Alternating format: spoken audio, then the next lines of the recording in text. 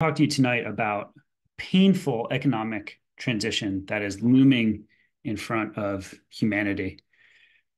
In my previous speech, I talked about the transition from the forager lifestyle to the farming lifestyle and how that was very traumatic because it required us to change our social organization as well as our ethical norms.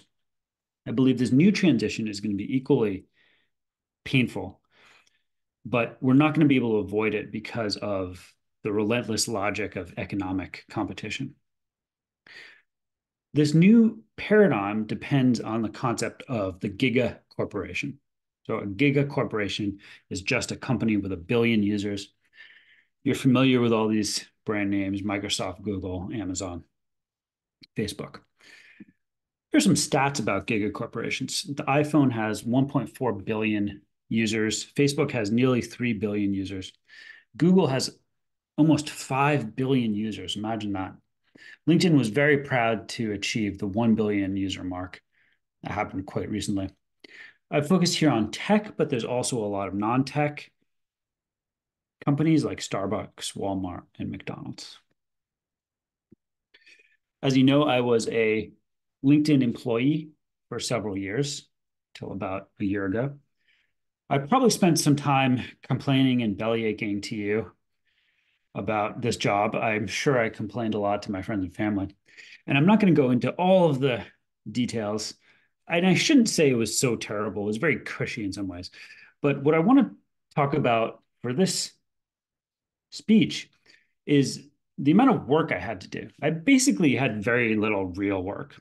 I had some busy work, but the important projects were very few and far between. There were more engineers than good projects to work on.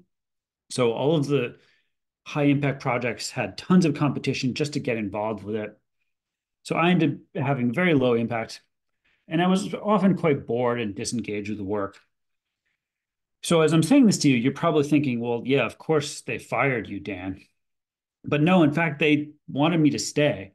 I probably I thought I should be fired. I wasn't having much impact, but they didn't fire me. They wanted me to stay. And not only that, they paid me a lot of money. I was getting more compensation than any other job I had in my life. And I spent a lot of time thinking about this. And what I realized finally is that it's because of this incredible economics of the gigacorper career. Basically, the idea is you can take a product and just improve it by a tiny, tiny amount, 1 penny worth of value, and that produces $10 million of value because there's a billion people who get that benefit. Now, even then, you don't capture all of that money yourself. Customers get most of it.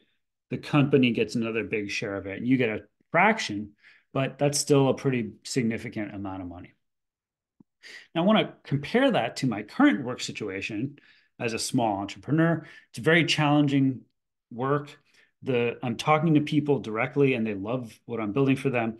It's really helping them in their jobs because a lot of them have very aspects of their job that are very tedious and monotonous, and I'm streamlining that, automating that.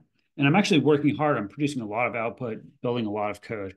But realistically, I doubt I will ever make this economically sustainable. And even if I do make a little bit of money on it, I can't imagine I'll ever make as much as I did at LinkedIn. Now, I'm focusing on my life as a tech engineer, but I think a lot of people are in this boat. So teachers, for example, have a class of 30 kids at a time. Doctor sees 15 patients a day. A lawyer maybe handles 100 cases a year. These are all professionals who are doing very important work and are delivering a lot of value, but they're just not delivering it to a lot of people. Okay, the numbers of beneficiaries of this productivity is relatively small. So I believe that the gigacorp economy is simply a better engine, more efficient economic engine. And to reiterate the idea here, the gigacorp operates by creating a one-size-fits-all product and mass producing it. You hire thousands of employees to improve that product just by each person just needs to chip in a small contribution to the product, and it eventually becomes really, really good. And then you take that product and you sell it to billions of people. I think the iPhone is the paradigmatic example of this engine. I've also put the Xbox on here, not because the Xbox is life-changing or earth-shattering, but it's actually an amazing piece of technology, even though people don't think it's some sort of revolutionary thing. It's still pretty amazing. Now, I want to paint a picture of the future economy for you. And in this economy, everyone works for a gigacorp. All the jobs are at companies like Microsoft or Google or other tech companies that we haven't been founded yet. All of the products and services you buy are purchased from gigacorps. So even in areas that you don't think of as being related to big companies, so housing, education, and healthcare. In this world, when you go to see a doctor, it's not a human doctor, it's a robot doctor. And that robot doctor measures you and scans you and pokes you and prods you and does the most comprehensive analysis and computation to produce a diagnosis. And that diagnosis is the most accurate possible given the information. The doctor, by the way, also listens to you as much talking as you want to do. It will listen to you, unlike human doctors. And then the doctor prescribes medicine to you and potentially even performs a surgery on you if that's what you need. That may seem daunting, that may seem uninspiring, but this diagnosis will be better than any human doctor can produce. The surgery will be more precise than any human doctor can perform. In this world, medical professionals still have a role, and that role is to make a tiny improvement in the quality of the diagnosis and the surgery. So, for example, maybe your whole career is dedicated to improving the performance of diagnosing a certain kind of cancer, and you only achieve a 1% improvement in the performance. But that 1% improvement yields thousands of lives that are saved because this software and this technology is delivered to billions of people across the world. So I hope you think that this is a serious, not a threat, but something that's going to be a big traumatic change to our notions of work. I mentioned in the previous talk that the transition from forager to farming lifestyle was very traumatic.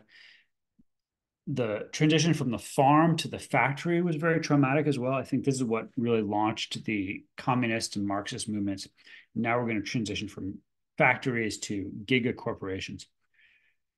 Now, I don't want you to try to avoid this transition because I think there's a harsh lesson of history, which is that societies that try to avoid these transitions get left behind. If the societies that tried to avoid farming got left behind, countries that didn't want to industrialize got left behind by history. So we need to embrace this new model, and we need to adapt to the changes and the dislocations that it is going to create. Thanks very much.